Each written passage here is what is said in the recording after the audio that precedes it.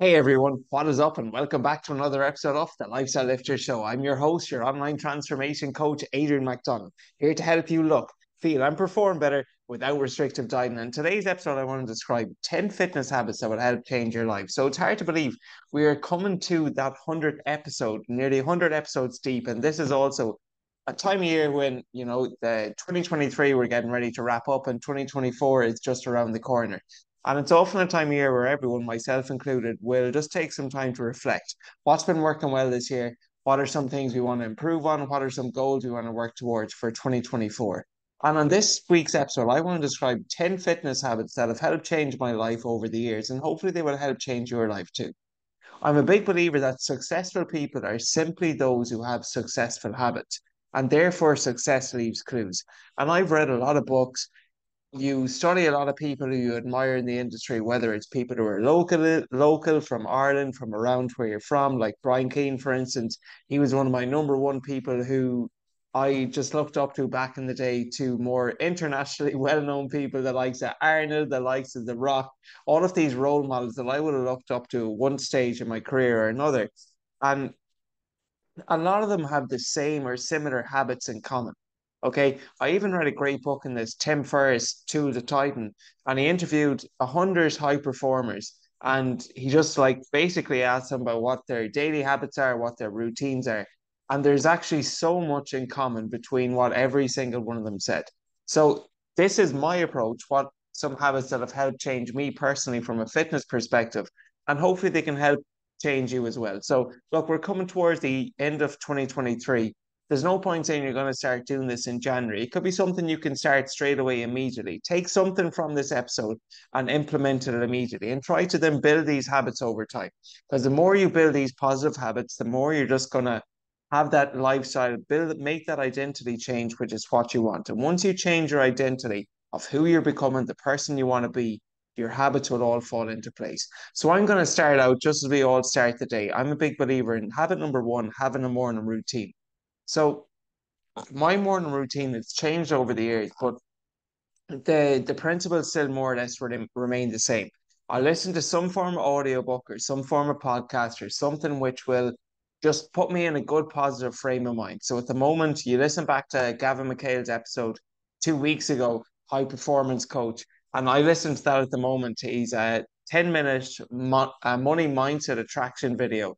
And it's just, again, it's putting me in a good, abundant state of mind. Sometimes I will listen to a podcast, sometimes I listen to an audiobook, whether it's Think and Grow Rich, whether it is Awaken the Giant Within by Tony Robbins, whether it is Robin Sharma, one of my favorite books, The Monk Who Sold His Ferrari. I will listen to something that is some form of self-development when I'm waking.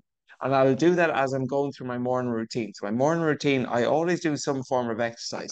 If I'm back home, I have a chin-up bar, I'll bang out 10, 15 chin-ups, I'll do a couple of push-ups. Here in Dubai, I'm my least favorite exercise, but I still do them every morning, is burpees. And why do I do that? It just changes my state. I'm like you, I'm no different to anyone else. I feel tired. I don't always want to get up. I want to sometimes hit the snooze button. And you can sometimes just feel a bit grumpy in the morning. But there's no better way to put you into a more positive and empowering state by actually exercising movement. Moving your body. Moving your body is going to change your motion, and motion is what creates emotion. So for me, what I like to do is I like to do 10 burpees. I'll do a couple of clap push-ups and just some like running on the spot or something that will just elevate my heart rate. And then all of a sudden now I'm listening to a good audiobook. I've done 60 seconds, 2 minutes of exercise. I'm all of a sudden in a better mood. The last thing that I will do after, obviously, you hydrate and all the things, which I'll actually go on to next, is I will do some form of visualization or goal setting. So Dr. Joe Dispenza, someone who has just really changed the game when it comes to quantum physics and the power of your mind. And he states in one of his books that your mind does not know the difference between something that you visualize and something that actually happens in reality. And again, when you go back to Tim Ferriss's To the Titan book, one of the biggest things that all of these high performers have in common is they do some form of visualization or meditation, whatever you want to do, some form of work in the mind every single morning. So for me, I have a vision of how I want my life to turn out, how I want my business to be, what kind of relationships, where I want to live, who I want to spend my time with, how I want to spend my time, etc. And I will visualize that in my mind, and I'll also read through it. I have it written down here on my laptop, on my computer. I'll read through it, not every morning, but few times a week. And what that just does is it plants a seed of, okay, the type of person that I want to be today, the type of habits that I want to implement, and what my ultimate goal and my vision in this life is, how I want my life to turn out. And I think it's such a powerful tool because I was someone before who just sometimes it can feel like you're just on autopilot. Like we speak about habits, but sometimes we just do habits, whether they're good or bad habits. We can just kind of live our life in autopilot where we're not really reflecting and thinking, like, where are we actually going with this? Am I actually enjoying this? Am I feeling empowered about this? Is this something that I'm excited about doing? So I think just having a vision, having a goal, and having a reason why it's so, so powerful. And for me, like particularly being self-employed, the great thing about being self-employed is you choose your own hours. But the the hard thing is there's no one really to say like if you can sleep in if you want, and there's no consequences. When I worked as a primary school teacher, if I slept in, my principal, I never did that, but of course my principal would be on my back, or you get a call from whoever saying, where are you? You're meant to be here for 9 o'clock to teach your students. When you're self-employed, you have to be very, very self-accountable and hold yourself accountable to a high standard.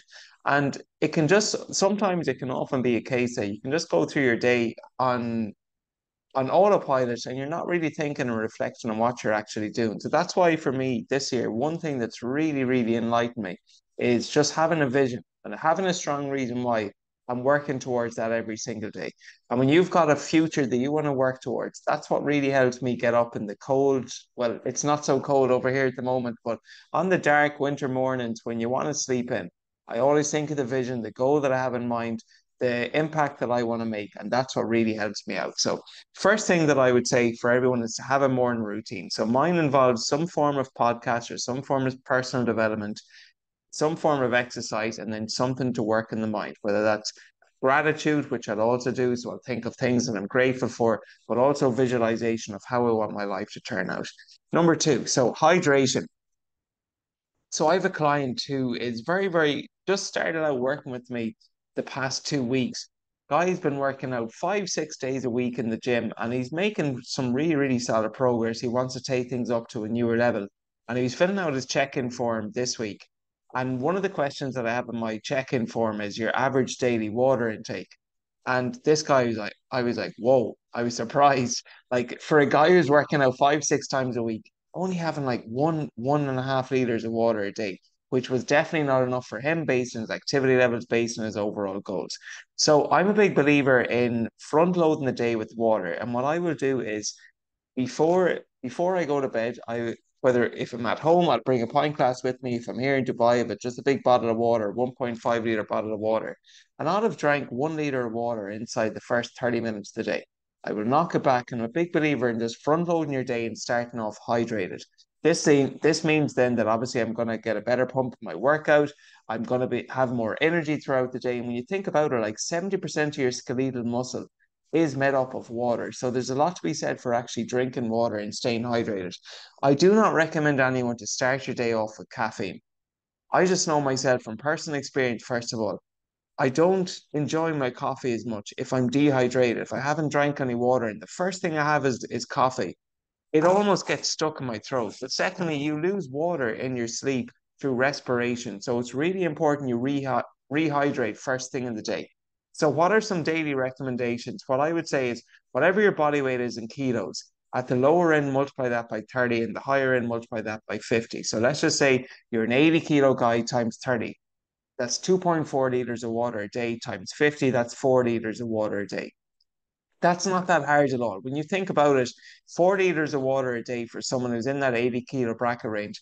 If you get a liter in first thing in the morning, like I do, you do a workout, you might drink another liter, liter and a half there. That's already 2.5 liters gone. And then throughout the day, drink a pint of water, drink a glass of water before every meal. You 4 meals, 4 glasses of water, and that's you sorted. It's not that difficult. Again, it's about implementing this as a habit. So a really, really productive habit for anyone will be to stay hydrated and start your day off hydrated first thing in the morning. Okay. Habit number three is meal planning and meal prepping. So meal prepping is when you actually prepare your food in advance. But a step back from that, which I recommend everyone to do, is to meal planning. So I recently had a call with someone, and what she told me was, when I'm tired, I always opt for sugar. So when you think about it, Charles Duhigg wrote a great book called The Power of Habit. Again, what we're talking about in this podcast. And he speaks about something called the cue routine reward. So the cue is, what is the trigger that causes you to do the routine, and what's the reward you get from that? So in this client's situation, let's just say that her name was Sarah. Sarah's cue was, okay, she's tired. What's the routine? She goes for sugar. What's the reward? You get that short-term hit of sugar, which would increase your energy levels. Now, it can be sometimes difficult to change the cue. In other words, sometimes we will inevitably feel tired, you might feel stressed, but it's 100% within our control to change the routine. So I recommend a routine for her, for Sarah, would be, okay, the cue is you're feeling tired. The routine is I have my meals prepared and planned for the day before, so that when I'm feeling tired, I could just grab those instead of opting for sugar. The reward is you get a longer term sustainable energy fix throughout the day rather than a short term hit from sugar. So that's why, at its baseline level, something I say to all my clients, we do something called a Sunday sermon checklist. Every single week, I send it out. And the first thing that I'll always tell everyone to do is to plan or prepare your meals for the week. And that doesn't necessarily mean you have to batch cook for a full week. It doesn't mean you have to cook for 3 days. It doesn't mean you have to prepare all your food. That can definitely help, and I do recommend it for most of my clients. But some people like to cook fresh every single day, or maybe use today's dinner for tomorrow's lunch. But one thing I'll ask all of my clients to do is not to go to bed without deciding in advance what you're going to eat the following day. So, for example, one of my clients, Ross, what he likes to do is he'll go onto his MyFitnessPal the night before. Let's just say today is Wednesday. On Wednesday night, he'll go onto his MyFitnessPal and he'll log his food for Thursday. The benefit of this first of all, it just eliminates decision fatigue. Every time you have to make a decision of what you're going to eat or what you're going to have, it can tire you out. And if you're already feeling tired after a stressful day at work, the last thing you want to do is get into emotional eating where you're just eating based on your emotions. If you know in advance what you're going to have at what time of the day, it just eliminates all that decision fatigue and it gives you a proper structure. So at the very, very baseline level, one habit that will definitely change your health and fitness this year and next year is meal planning and meal prepping. So decide in advance what you're going to eat the following day. And a bonus or benefit would be to prepare or cook your meals, batch cook your meals in advance so you don't need to resort to the sugar like Sarah did whenever she was feeling tired. Next up, then, it is the importance of type of food and food quality. So I don't necessarily think that I follow a diet, but I do follow a lot of principles. And again, you look at the most successful, quote unquote, successful people in the industry who are the most jacked, who are the most athletic, who are the most lean, the majority of them don't follow any diet as such. Like there's not too many people who I personally look up to who follow, would say, just solely a ketogenic diet or a carnivore diet or a high carb or a low carb diet. But what they do follow is a lot of principles. And if you understand the principles, you can choose your own methods, you can choose your own diet. And for me, a principle that I adhere to for myself and for my clients, I try hold them to a high standard, is the 90-10 or 80-20 principle. Now, everyone's probably heard about it, but what does it actually mean? There's a big misconception. So, the 80-20 principle is 80% of your calories come from single ingredient whole foods, and then 20% come from more processed foods. But there's a difference between 80% of your foods and 80% of your calories. And what I mean by that is, let's just say you're in a 2,000 calorie diet. It doesn't mean that, okay, you have 10 foods in the day. Eight of those foods are quote unquote whole foods, and two of those foods are processed foods. Because if that was the case, imagine you just had a McDonald's and a cheeseburger, and they were your two processed foods. And then for the rest of the day, it was just things like chicken fillet, steak, eggs, etc. That wouldn't really balance properly in 80-20 in terms of calories. So it has to be 80% of your calories coming from whole foods. So in this example here, you're following a 2,000 calorie diet. That means roughly 1,600 calories from whole foods, 400 calories from more processed foods. I like to step it up a notch. I genuinely don't feel like I'm following a diet. I'm probably 90-10 at the moment, where 90% of my calories are coming from single ingredient whole foods. An apple is just an apple. An apple juice is might contain elements of an apple, but it's also got added ingredients. A chicken fillet is just a chicken fillet. A banana is just a banana. Oats are just oats. Okay, so that's what I mean by whole foods. Whereas processed foods, it could be obviously the likes of your bread, the likes of your bars, your chocolate, your protein bars. All of these foods are technically processed because they have more than one ingredient. And so for me, one thing that I always adhere to is following the 90-10 or 80-20 principle. 80-20, that's going to give you a B. If you want to get an A, that's going to be 90-10. Again, it's what you're going to adhere to, what you're going to be able to adhere to. And what I will say is, I'm not always 90-10. Like sometimes Christmas time now coming up, I'm definitely going to be more probably 70-30 because I don't feel like I'm following a diet. Anytime I go to an airport, for instance, anytime I'm traveling, I will always make sure that I'll start my day off with something, some form of food that contains a good lean source of protein, but also vegetables. Because anyone who travels frequently knows it's very, very difficult to get some vegetables when you are on the go. So I just love eating vegetables. I like eating clean. I like the way it makes me feel. All right. So for you, what I would recommend is try to set some baseline standards for yourself that, okay, I'm going to have this amount of calories, but then 80-20 principle maybe to start out that 80% are whole foods and 20% are more processed foods. And then sometimes in the year, you might adjust the diet. Like Christmas time, as I said, you might go 60-40, but you're doing always something rather than having an all or nothing mindset. Because if there's one thing that holds people back, it's the idea of perfection, that they have to follow a perfect diet. They have to be 10 out of 10 perfect. And this is why so many people typically are able to follow something for a week, maybe 2 weeks. But then usually week three, it's when the honeymoon phase of following something new wears off. And now it becomes inevitable that, okay, I'm not sure if I'm going to be able to sustain this long term. Whereas if you implement the 80-20 principle, where you include foods that you enjoy every day, but for the most part, you're having whole foods, it will make it feel like it's not a diet, but rather a lifestyle change. Okay. So that's where the 80-20 or 90-10 principle comes in. Some principles that I like to adhere to. So would be obviously having protein in every meal, having single ingredient whole foods, and then eating something that I enjoy every single day, whether that's a protein bar, whether that's some chocolate, eating something that I enjoy every single day. But regardless for you, one thing that I would recommend is following that 80-20 or 90-10 principle. And just finally, type of food you eat does matter.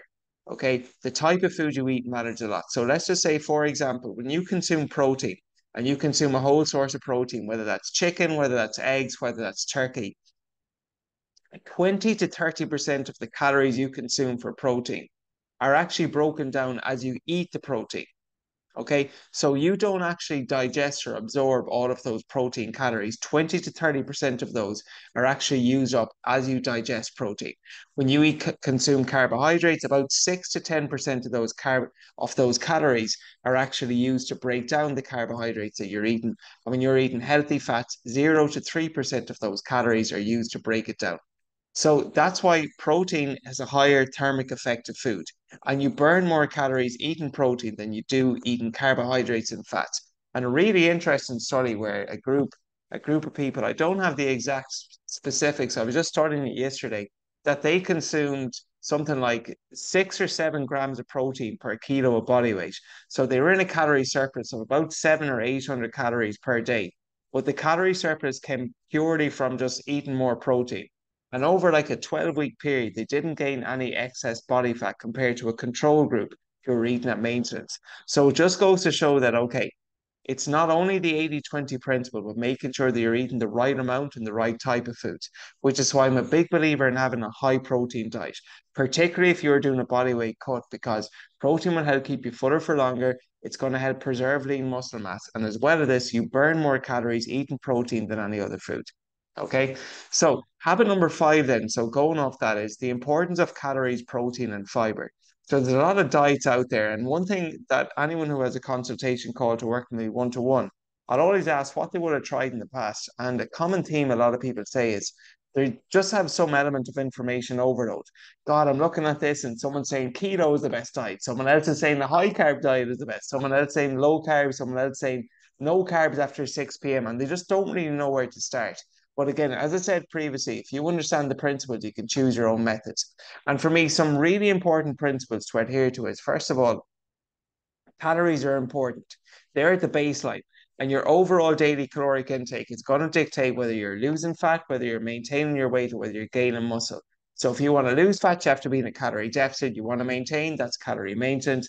You want to build some muscle, typically you got to be in a calorie surplus. So one habit that's going to really help you do this is to use MyFitnessPal and actually track your calories. Like I remember I was having a call with one guy and I asked him, what did you eat yesterday? How many calories did you eat? He said, I have no idea. I've never counted my calories before.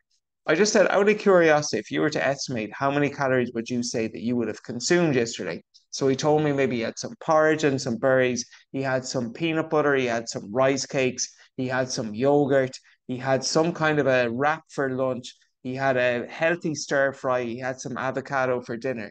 And because he'd never done this before, like these are all quote unquote relatively healthy foods that he was eating, his estimate was 1,000 calories. And that just made me like, whoa, okay. We need to build your education on actually how many calories are in certain foods, foods that are higher in calories, foods that are lower in calories. And I would say he was probably 2,000 calories, he probably had minimum. So he was 100% off. His estimate was 1,000 calories, when in reality he's probably eating more like 2,000 calories. So what I would say is if you're not assessing, you're just guessing.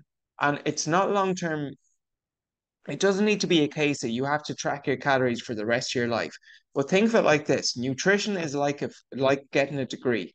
You don't just go into college. I didn't go to college and just get handed my four year degree for becoming a primary school teacher. You have to earn the right to get that degree by working for 4 years, doing the assignment, doing the work, doing the teaching practice, etc., etc. Nutrition is the same, and for a lot of people starting out, okay, you want to obviously include the foods that you enjoy, you want to make it sustainable, you want to make a lifestyle change, but you have to have a baseline knowledge and education of how actually calories work and how foods work, so you can do that. And for a lot of people, that would require and does require a period of time where you track your calories, so you have a better understanding of, okay, there's roughly this amount of calories in 100 grams of oats. God, I never knew that peanut butter is so calorie dense. I did not realize that I could eat all of these vegetables, all of these white meat, and it still only comes at 350 calories. Wow, this surprised me that adding 1 or 2 tablespoons of olive oil with some nut butter, with some avocado, that equates to 500 calories. All of these things you're not going to learn by just guessing. You have to have some element of tracking and assessment to put that in place, which is why I really recommend everyone to go through a period of time where they use MyFitnessPal or any other tracking app out there. That's what I ask my clients to use, where you track your calories. And then over time, the goal should be, if you get to a place where you get your degree, a degree in nutrition or in a lifestyle nutrition, what I like to call it, is where you are able to maintain physique in a body that you're proud of, that you feel energized, you feel fueled in, without necessarily having to track your calories. But typically, for most people, it does require to go through a period where you have that knowledge, you build that education. Okay. So after calories, then just the importance of protein and having protein at every single meal. So that's something a principle that I adhere to. Anytime I'm doing my client check and I'm looking at their MyFitnessPal, I'm always looking, okay, you can see their breakfast, their lunch, their dinner, their snacks. I'm always looking for every single meal. Where's the protein? Where's the protein? Where's the protein? And for anyone out here listening, what I typically recommend the high end is multiply your body weight in kilos by two, and that's a good ambitious protein target for you. So again, just using the 80 kilo guy as the example, your 80 kilos, 160 grams of protein.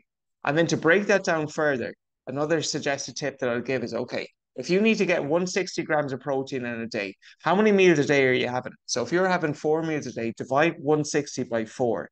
And that means roughly per meal, you want to be getting in 40 grams of protein. So for breakfast, that could be something like overnight oats with a scoop of Greek yogurt and some protein powder. It could be some eggs and egg whites. It could be an omelette. It could be my Mac Lifestyle Fitness fry up where you're having turkey rashers, turkey sausages. You might have some turkey pudding. That's going to give you a good, clean 40 grams of protein punch. For lunch and for dinner, the simple way is just to add more of your existing source of protein.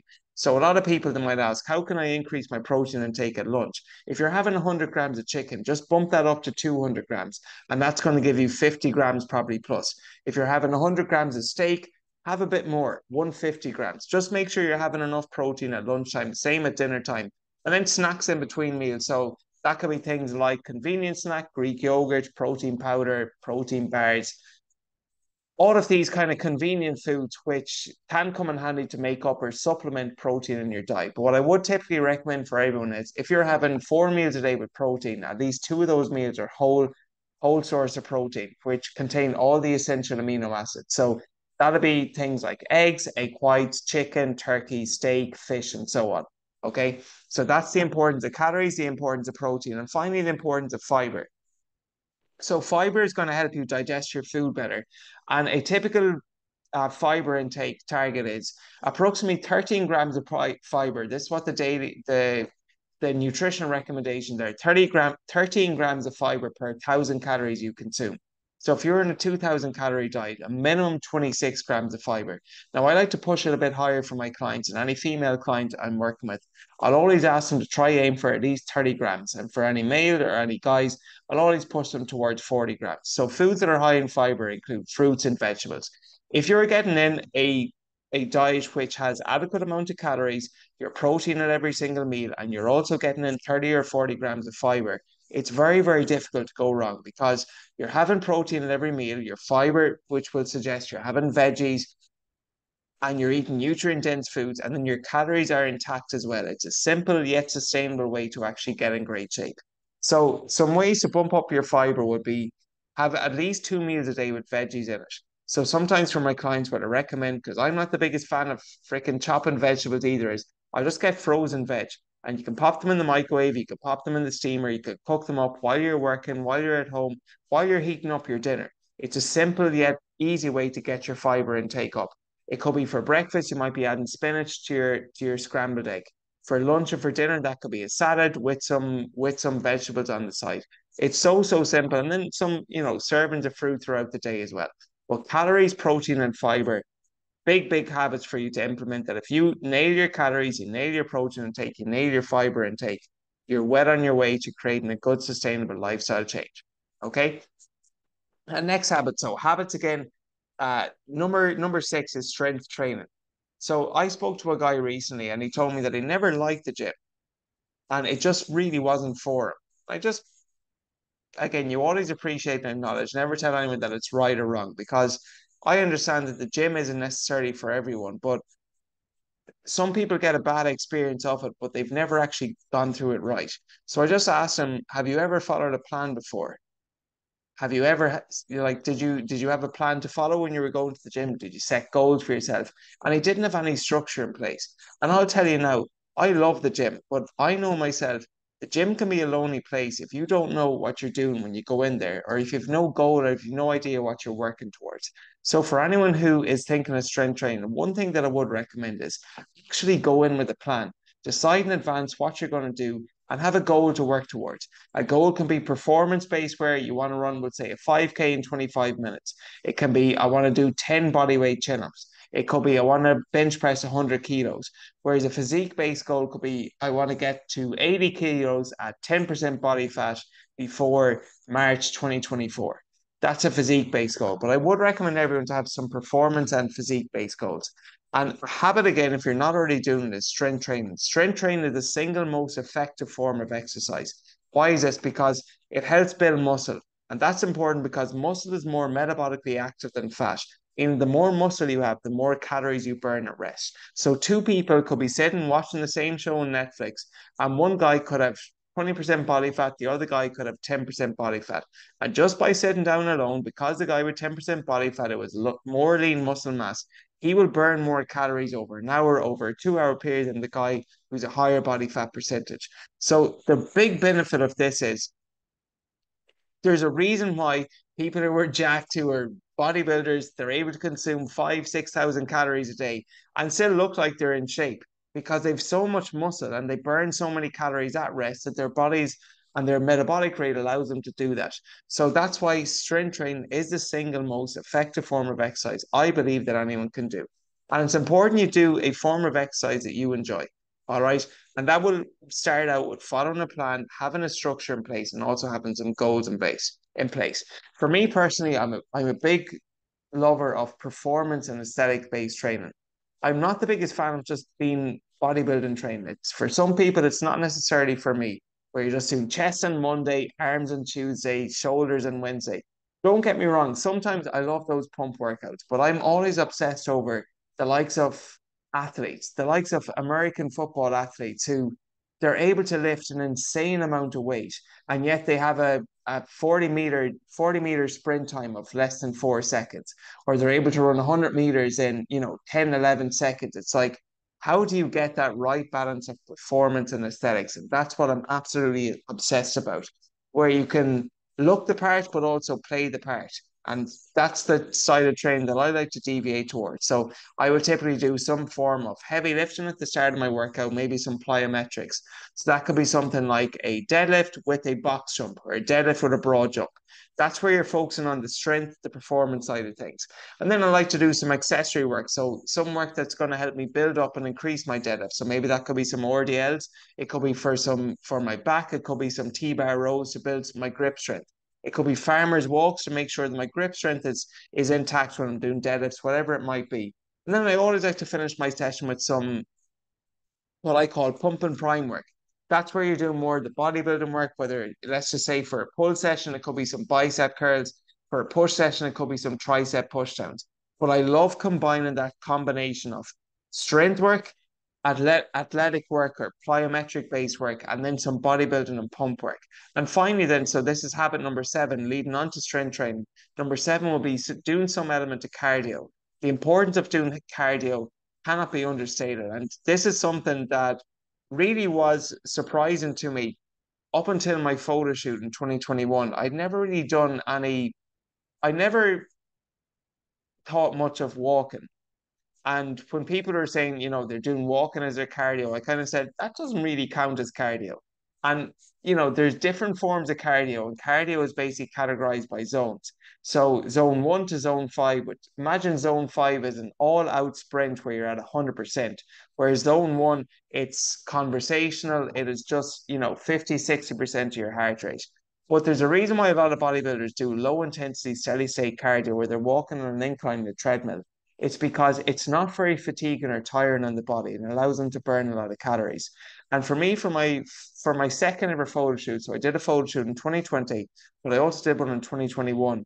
And one thing I implemented in 2021 was, okay, I'm going to constantly try to walk 10,000 steps a day. And my training didn't change at all from the previous year, but my physique changed drastically. And that was the single biggest driving change for me at the time, that I just added more walking, that added more, increased my step count to my current strength training routine. So walking is a baseline minimum I'd recommend anyone to do. And the great thing about any of my clients, let's say who are on a fat loss journey, they're dieting, sometimes what I will do is rather than decreasing their calories, I'll just increase their activity and increase their step count. So someone might go from 7,500 to 8,500, or someone could go from 10K to 12K. The benefit being that if you go for walk 1,000 or 2,000 steps, you're not going to be drained after it. Whereas I love running, and running is a big part of my identity. But if you run a 5 or a 10K, or you go that bit longer, like it's very, very taxing on the body, and you can be very, very fatiguing. And that can often result in you wanting to eat more food and actually eat back and even overconsume the exercise calories you burned. Whereas the benefit of walking is it's not very taxing on the body. It burns about roughly 100 calories per 2,000 steps you walk. And it's just very like it's not fatiguing at all. It's a really, really great form of cardio. So I would recommend everyone to set a step count goal for yourself and make sure that you adhere to that every single day. All right. Other forms of cardio then that I have found beneficial. So I really like doing interval cardio where you're working at a higher intensity rate for a period of time before going to a lower intensity rate. So let's just say that could be something like on the assault bike. You might do 10 seconds or 15 seconds max effort and a 45-second rest. Repeat that for 10 or 15 minutes. That's what you call more high intensity interval training. With the treadmill, I don't mind running outside when you have something to look at. But when you're on the treadmill, I find it very boring to do anything more than a 5K. But what I really like doing is intervals on the treadmill where I might do 30 seconds at a really fast pace, and then 30 seconds I hop off on the side and rest and repeat that for maybe 20 sets. Okay. But that's the form of cardio that's been really beneficial for me. And again, it's a good habit for anyone to implement. But our baseline, what I would say is If you want to build some good habits, start out with walking when it comes to cardio and work your way up from there. All right. Following on then, habit number 8 is setting an eating window. So when I used to work as a primary school teacher and I was playing football as well at the time, you mightn't get home from football training until maybe 9:30, sometimes 10 o'clock at night by the time you actually get back. And I might be gulping down my final meal of the night by 10:30. I'm finished eating. Then all of a sudden you're up for work the following day, off to school, and I'm having my first meal again at like 6:30, 7 o'clock in the morning. And I almost felt like at the time when I was eating this meal, and it was still a healthy meal that I was having after training, it might be like protein oats or something. But I felt in the following morning when I was eating my breakfast, I usually would have had an omelette, that my protein oats, they're almost, it feels like they're still stuck in my freaking throat. And I'm eating this food even though I haven't even fully digested the meal from the night before. So one thing that's really helped me is setting an eating window where I consume all my calories, typically inside a 9 to 12 hour window. Probably at the moment, being honest, because I'm doing a lean bulk, it's more towards the 11 or 12 hours.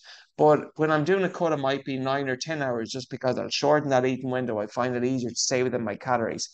But that's been something that's been really beneficial for me, and something I would highly recommend everyone to do is try to get all your calories from fasted to fed inside a 12-hour zone. So let's just say you eat your breakfast at 8 a.m. in the morning, try finish up eating by 8 p.m. Like when you think about it, if you were to go to the hospital tomorrow for a procedure, they'll typically ask you to fast for a period of 12 hours. And there's a reason to do so. It just allows your body it allows you to flush out, we'll say, all of the food. It allows you time to digest your food before you start eating again. And that's a big, big reason why a lot of people are overweight. It's because they have a 15, 16 hour eating window that you're having your first meal at 7 a.m. in the morning and you're finishing up eating at maybe 11 o'clock at night. Set an eating window and try to stay within 12 hours. It's been an absolute game changer for me and for some of my clients just for staying within their calorie limit. All right. And finally, as well, we all know that at nighttime, like the danger zone is roughly that 7 to 10 p.m. period, or maybe 8 to 10 p.m., where you might be finished your dinner, but you're still a little bit peckish. And typically the food that you eat after 8 or 9 o'clock, it's not the carrots you're going for, it's the freaking chipsticks. So having an eating window will just build that discipline for you. It's going to minimize all of these snack calories and just going to help you move towards whatever goals you have in mind, whether it's fat loss, muscle building, or body weight maintenance. Okay. Final two habits. So this is one which is indirect, not directly related to fitness, but indirectly it's going to help. And that is continuous learning. So I'm a big believer in self-development and just learning and going to bed every single day with being a little bit wiser. So whether I'm doing my workout, I might be listening to a good podcast. First thing in the morning, I'm listening to a self-development book. I'm doing courses, I'm reading books. I'm investing in mentorship. I'm investing in coaching because I know the more knowledge that I have, the more that you learn, the more that you earn, the more that you're able to give back to people, the more you're able to pass on to people. And that's how I learned to build up my knowledge base over the years. When I was a primary school teacher, again, going back to point number one, visualization, having a vision. I knew that I wanted to do and be what I am at the moment, an online fitness coach. So as a result of this, I have to make sure my actions align with my ambitions. And what I always would have done would have been reading books, whether that was Eat Smarter by Sean Stevenson, whether that was any nutrition or training book, doing courses. So I've done CPPS course, Joe DeFranco and Jim Smith, two massive, massive influence on me and how I program and how I train. At the moment, I'm doing J3 University, which is John Jewish strength training. He's more in the bodybuilding field. I've done precision nutrition, which is obviously more nutrition based. I've done Brian Kane's nutrition course. I'm doing a business mentorship course at the moment. I'm always into continuous learning and self-development. I'm reading Tony Robbins' book, Awaken the Giant Within, for the third or the fourth time because again, it just that's going to help train my mind. So train the mind, train the body, self-education, self-learning. I'm a big believer in continuous learning. So for anyone listening to this, if you're listening to this podcast, this is an element to learn. I hope you're getting value from it because it's going to change your perspective. It's going to give you some new tips that you can implement into your lifestyle. And one thing that I would recommend for everyone, something I got off Brian Kane, is if you have a commute, make your commute or make your car a library on wheels. When I was working as a teacher in Oranmore, I roughly had a 40-minute commute. So what I would have done is instead of listening to the radio and getting all caught up in the diva and the drama about stuff that's not going to realistically impact your life, Why not work on yourself and use that time to listen to this podcast, to listen to an audiobook, to listen to something that's going to move you forward rather than just being reactive and listening to the news. The news is all negative. It's going to put you in a bad state of mind. You don't need to be listening or consuming it.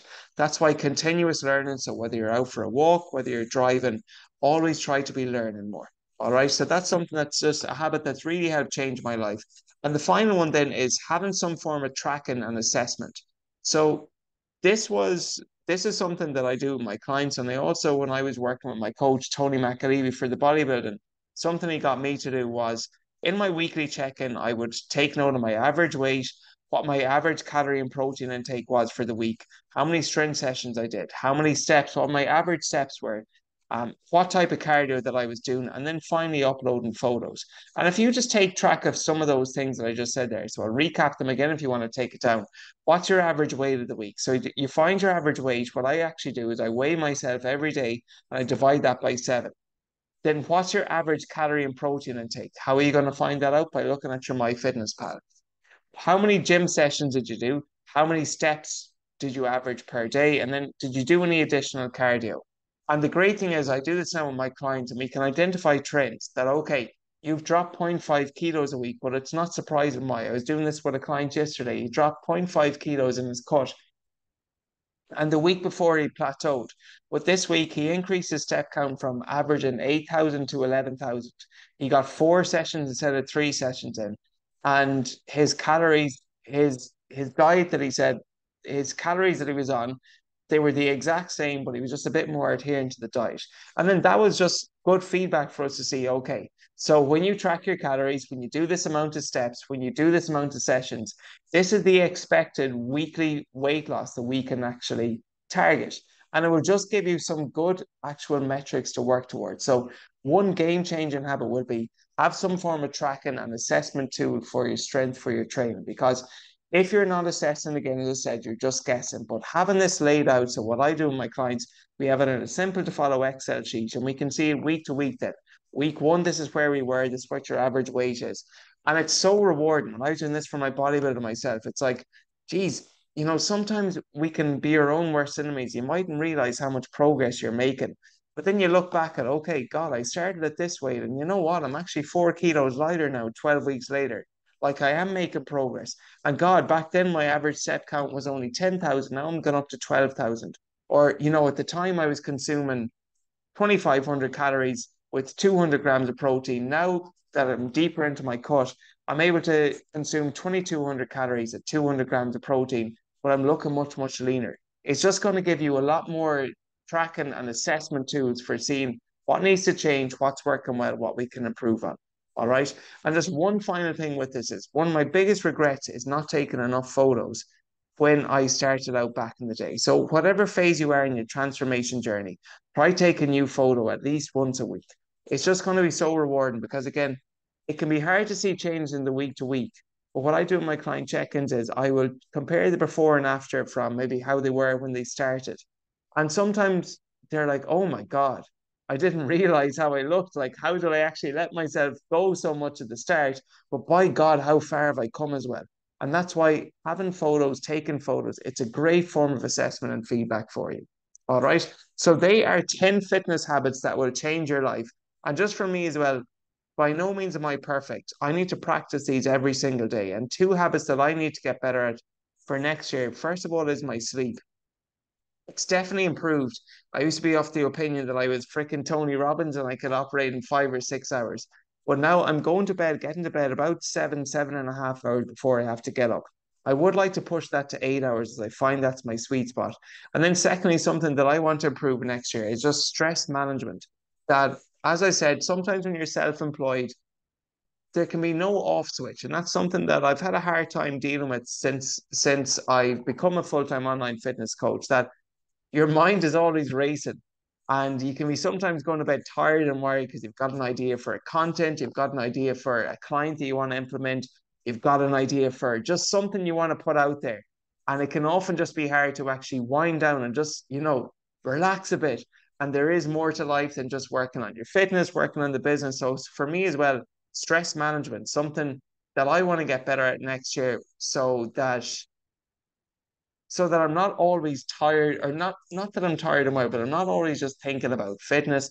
I'm not always thinking about improving my service, that I'm balancing myself out in other areas of my life and doing things that will just take my mind off what I most predominantly think about, that is fitness and business. Not that it's a bad thing, but just too much of anything can sometimes be a negative thing. So there are two things that I want to work on. Sleep is definitely improving.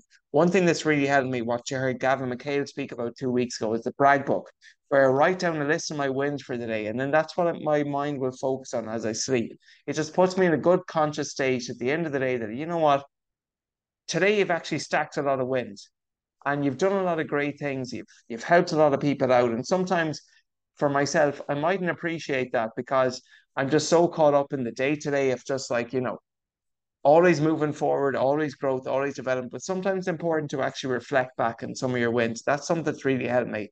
And then from a stress management point of view, so for me, what really works well is spending time outdoors in nature, walking more, and human connection, having a good conversation with a friend, with a family member, meeting someone for a coffee, just doing something like going for a hike, something like that. It's really helpful for me when it comes to stress management. But that is all for this week's episode. I hope you got value from the show. So these are 10 fitness habits that will change your life. And as I said, look, start off with even just one. It might be you implement a morning routine. Is that you're going to stay more hydrated throughout the day? Is that you're going to do more meal planning or meal preparation? It could be that you're not going to follow a diet, but rather you're going to follow principles. It could be a case that, okay, I'm going to start tracking my calories, my protein intake, my fiber intake more.